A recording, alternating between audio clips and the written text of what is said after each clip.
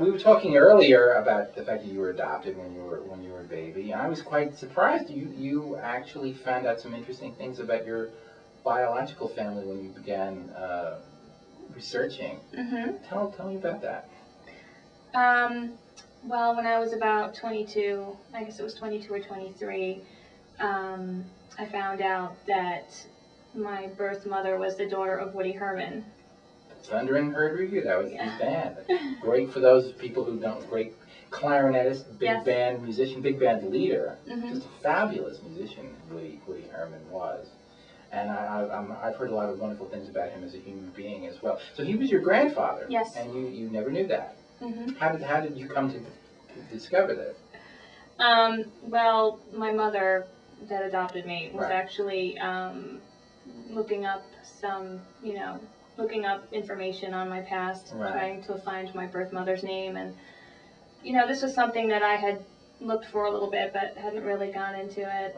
And she happened to find this article about my birth mother, and it happened to be about a memorial service for her. She had died of breast cancer. And it just, a few things on that letter matched up, that the name, Ingrid Fowler, and all of that, and just, it just kind of made sense. I mean, in Tennessee, where I was born, where my birth mother had moved to, and so we made some phone calls to some of the people on the, that were on the article, and one of them being my half-brother, Tom, and so it turned out to be she really was your mother. Yeah. Right. So it kind of opened up the door to, discovering my new,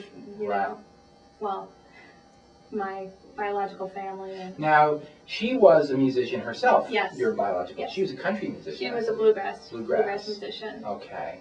And of course, she had this very famous father, great musician as well.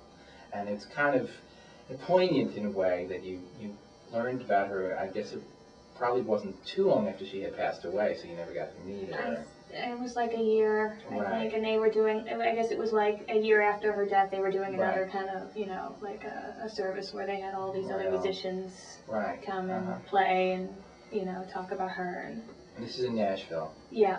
And you got to go there and meet some of your relatives there? About a year later, I went and I visited my half-sister and half-brother, and got to meet some cousins, and met a lot of my birth mother's friends. And I mean, it was a really emotional experience because people looked at me and they would start tearing up because they felt I looked so much like her. And just all the stories they would tell me about her, it was just really moving because I really... And you didn't get to meet her, but you did get to walk where she walked and travel where she traveled and meet people who did know her. Yeah. Right. So you have all this music in you that you never knew about, and I know you like to sing. Don't even try it. Well, let me ask you, what kind of music? You have a rich musical heritage. What kind of music do you gravitate to? Not necessarily as a singer, but maybe even as a listener. I like Sarah McLachlan. Okay. I mean, that's probably music that I would like. I mean, some of her stuff I would probably like too. But I think for myself, I mean, the way, I see myself, if I were to be a singer, I think would be more like jazz, more Norah Jones style. Oh, I love Norah Jones. I really do. Yeah, I think that, but I listen to anything except actually country. That's interesting. I really don't like country, but I mean, I listen to anything else.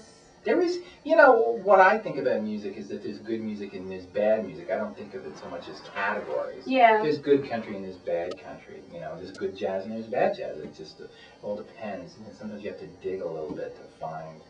Have you listened to your grandfather much since you discovered that he is your grandfather? Or I have a little bit, not much. I actually recently was in New York City, and I bought at the Virgin Records. They have a huge section on him, and I bought like a 4-pack on his greatest hits. CDs. I haven't opened it yet, but I did get it, so that's a start. He sang a little bit. I mean, he was primarily an instrumentalist, but he also sang a bit. Yeah. And I've heard some of him, and he was actually a good singer.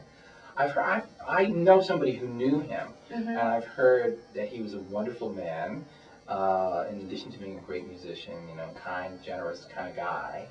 And it must be kind of neat to know that you've got this connection now that this was your grandfather. Yeah, it's exciting. Yeah, it's kind of a treat. So tell me about this wonderful man that you want to meet. And what is he like? Oh, someone that can handle me? No. Okay. I don't know. Just someone who's honest and, open. Communication. It's so important to me. Right. Someone that calls more than once every few days. Or, yeah, I think so.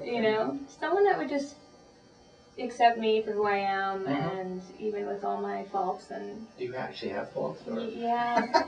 Surprisingly, I'm not perfect. I didn't want to tell you that earlier, but... Well, we only talk to perfect people here now, but... well, you're pretty darn close to perfect. You sure seem to be, anyway. So, would you like to get married? Would you like to have children? Is that something that's on the horizon, you think, or...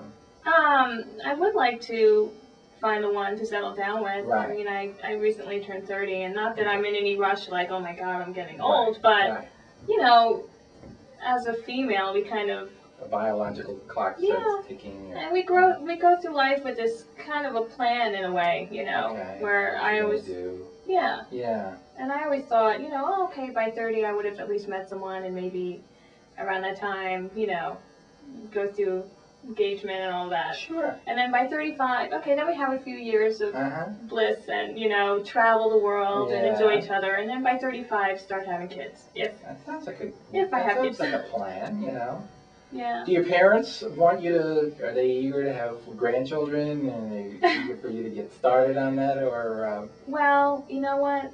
I think their main thing is that I'm happy. Right. And they do want to see me with somebody because the fact that the relationships haven't worked out, they would like grandchildren, but then again, they still have a son who's 19 years old, and, so it's not like he's out of the house and they're all alone. I have, my other two brothers are in serious relationships. Okay. So, they're kind of next in line, so we'll see. It's a funny thing, because you're obviously a wonderful girl, and I, wish you all well with this, and I'm sure it'll be fine. I'm sure you'll meet somebody, and it'll be great. You'll get married, you'll have children, whatever. But it seems harder in some ways for women than for men, and I'm not sure why that should be. Yeah. Men are bums, I guess. I don't know why. But is that is that their problem, or? I think today women are so much more independent, and we're not going to settle. I think that we really, maybe at one time it was like, well, you were expected to get married, and you're looking for that one, and you're so worried that, if you get too old and you want to have kids and all that, and the pressure is kind of on you, and it still is, but I think now it's like, we know we don't need to have someone in our life. It's great if we do, and we want that, I'm sure, but it's not a necessity. So you'd like to get married, you'd like to have children, but if that doesn't happen, you're okay. Like, I'll never settle, so even if I end up a spinster, and my brother always calls me a spinster sister with my cat, then so be it. I mean, You don't need to get married. Yeah. It would be nice. It would be nice to have someone that I could share my life with. And okay. Well, that's why we're here. And I'm sure that's not going to be a problem. I'm sure there are going to be a lot of guys who are really going to want to get to know you and meet you, and because you are a real interesting person. Well, let's see. We talked about music, books, movies. Do you have any particular films that you love above all others, or? The one thing I can watch over and over again is The Sound of Music. Oh, Julie Andrews, all those kids. I've always loved it, and I don't know why. I guess the whole musical thing, I always loved it. It's a great film. It yeah. really, really is. The nuns, the dancing nuns. Then something totally, far off from that, the movie I always loved was Dirty Dancing. Oh, okay. And that was probably the whole Patrick Swayze phase, when every girl was in love with him. So he was an attractive young guy. He sure was. Do you like to dance yourself? I know you like to sing, but do you like to dance? I like to dance.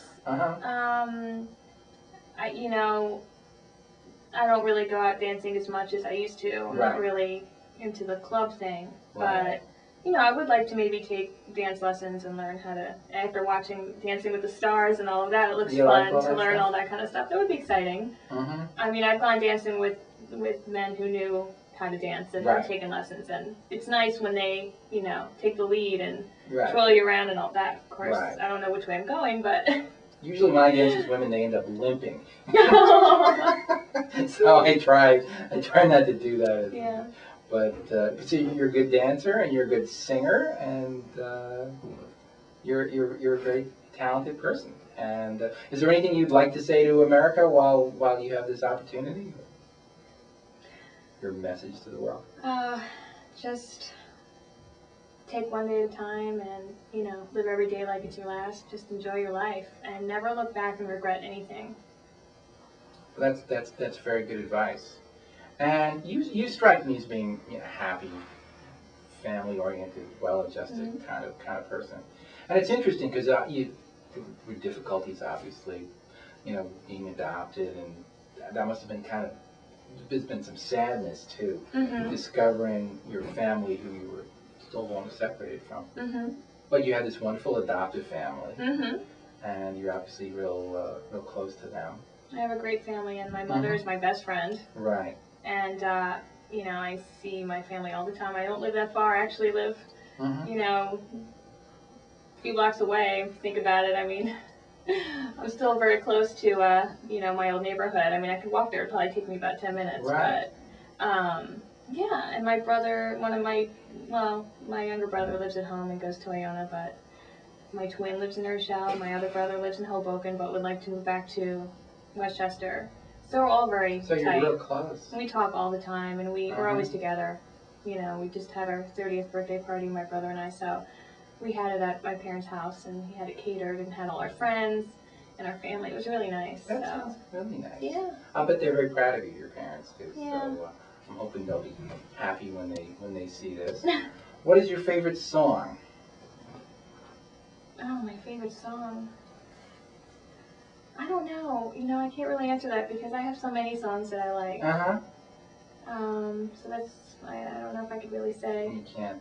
Maybe Favorite Things from The Sound of Music is something that I love, and... All right, let's sing a little bit of it. No. No, I can't get you. I can't get you. Okay, what everybody doesn't realize is that I have, really bad stage fright. Okay, well, maybe one day I'll overcome it. Wait a minute. Girls in white dresses, come on, yeah. With blue satin sashes, come on. Don't embarrass me. No, you're not going to help me out. No, I'm sorry. I tried. You can't say I didn't try. Well, you are just a delightful person, and it's been a great deal of fun for me to talk to you, and I hope this hasn't been too painful. No, not at all. And we have been talking to Kristina Sperano, and I know that there are a lot of people out there who are going to be very interested in meeting Kristina, and when she gets married, she'll come back, and I'll talk to her and her husband, and we'll just have a wonderful time. Thank you, Kristina. Thank you. Okay, great.